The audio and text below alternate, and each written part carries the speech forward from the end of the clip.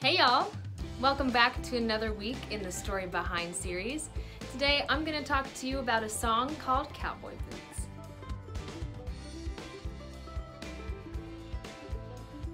As many of you know, I'm a Southern girl and I have a lot of cowboy boots.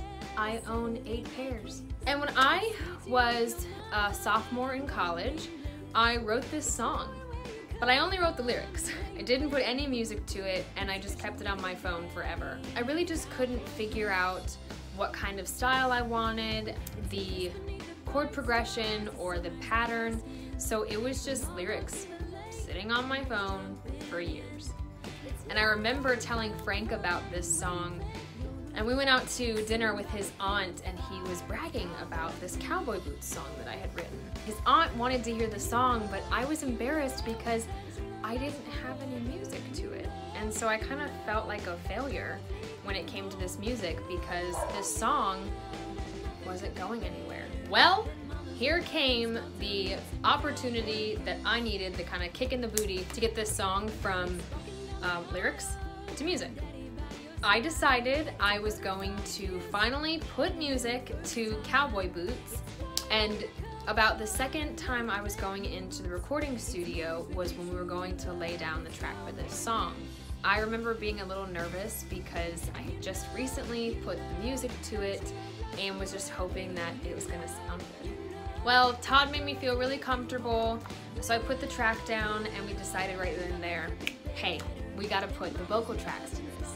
So we laid down the lead track and I was just feeling more and more confident as the day went on and the time went on because I realized that, hey, this song that's been sitting on my phone for 5 years is finally being brought to life. And then I had this great idea to bring in my guitar teacher and friend, Matt Nelms, and he did such an amazing job on this song. He did acoustic guitar and mandolin, and that just really made the song go from, you know, a nice little tune to something really cool and catchy. I loved every single thing that he did.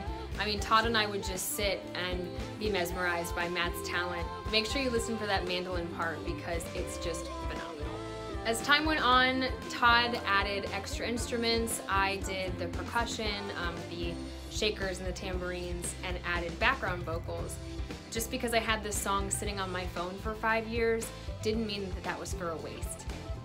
This song needed time for me to get a little more creative so that by the time it was ready to release, it would be perfect. And that's the story behind Cowboy Boots. If you don't own a pair of cowboy boots, I highly encourage you to buy 1 or 2 or 8 like me. Also, if you don't have a copy of my More Than You Know album, please contact me because I would love to get a copy in your hands so that you can experience the great joy that I do when I hear it. Thanks so much for watching. Make sure to follow me on Instagram, YouTube, and Facebook at Sarah Nicole Musician. I'll see y'all next week for another Story Behind video.